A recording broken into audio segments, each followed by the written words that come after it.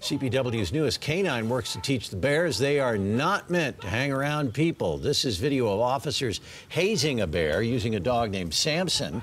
This after they caught a bear getting into a home in Teller County. When they released the animal, they used Samson to chase the bear while officers used non-lethal rubber bullets to scare it off. It may seem harsh, but CPW says that's the best way to keep bears from getting too close to people.